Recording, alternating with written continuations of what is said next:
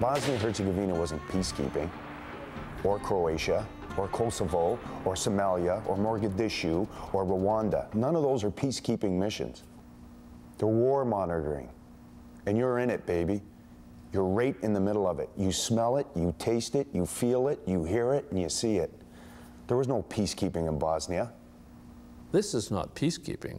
This is humanitarian intervention. This is peacemaking. This is peace restoration. This is what we used to call war. If you ask the Yugoslavians, they were at war. We were in the middle of it. The Canadians were the only UN battalion group that was in all of Bosnia in that time in 1994 that had Canadian squadrons and companies deployed on the Serb side, the Croatian side, and the Muslim side. If you're in a sector where you're protecting the Croats, they'll be glad to have you there. The Serbs won't want you there. If you're in a sector where you're protecting the Serbs, the Croats won't want you there. But I've been in all of them. During my 3 tours, I had the chance to be in a Serb, a Croat, and a Muslim sector. And it doesn't matter where you are, the guy on the other side, he's not going to like you because you're preventing him from getting what he wants. We had been trained to close with and destroy, either adopt a defensive position or attack. And here we were not at war, but we were in war. There's a constant level of fear all the time, and as you go through more stressful situations, it gets higher and higher.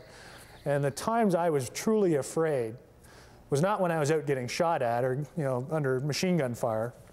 It was when I was laying in my cot at night, and it's dark and everyone else is sleeping, and that's when it catches up to you, and you kind of get the sweats and you get the shakes and you can't sleep, and your mind starts turning over and over the incidents and wondering, what am I facing tomorrow? And that's the hardest kind of fear to defeat. You can get rid of some of your fear by fighting back. We put our people into situations frequently where they have to take fire, but in the case of artillery fire, you don't know where it's coming from, or mortar fire, you can't fire back.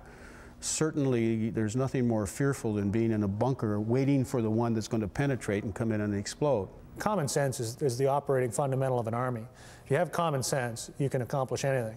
Mackenzie, unlike most officers, senior officers, seemed to be abundantly full of common sense, and he would look at a situation and find a soldier's solution rather than a political solution or the textbook solution. There was sniping going on, and certainly our people reacted properly. Although the numbers are classified, I would say that there's a lot of Serbs and Muslims who never survived to the end of our time in Sarajevo. Once again, we weren't supposed to talk about that in public back then, but it's well known that our snipers, weren't allowed to call them snipers, that had a pejorative term or connotation over there, so the sharpshooters engaged those that were shooting at them and killed them. And that's counter-sniper work, which is totally against the rules of engagement, totally against the way the United Nations had sent us there in a Chapter 6 role. But it was a matter of needs of the moment to save Canadian lives, because people back home just weren't paying attention to how dangerous it was. Soldiers need to feel a sense of accomplishment. If they're going to take those particular risks, take themselves away from their families, they have to understand that they have to have a feeling that it's for some good, for some greater good. And it's got nothing to do with monetary issues or their pay or anything like that. It's personal satisfaction that the risks were worthwhile. And everyone who was going over was putting their life on the line. The kids would all gather around the vehicles when we were stopped in the town, and we had little Canada pins and bubble gum. We would go out and buy tons of bubble gum, and we'd give it to the kids. Well, there's always a big crowd of boys, and I remember this one day there was a little girl, she was maybe 8 or 10 years old, standing in the back. And I'd handed out almost all of my Canada pins, and I saw her standing there, and I could see she couldn't get through, so I told the young boys to get back, and I waved her forward, and I gave her this pin, and she immediately just ran away. And I thought, oh, okay, well, whatever. She came back just as we were about to pull out of town. She came running down the street yelling at us because our vehicle was starting to pull away. I told my driver, listen, hold on a sec. She ran up and she gave me a white rose.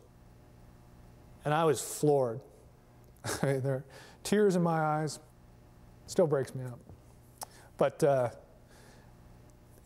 what kills me now is that I know she died when the Croats attacked.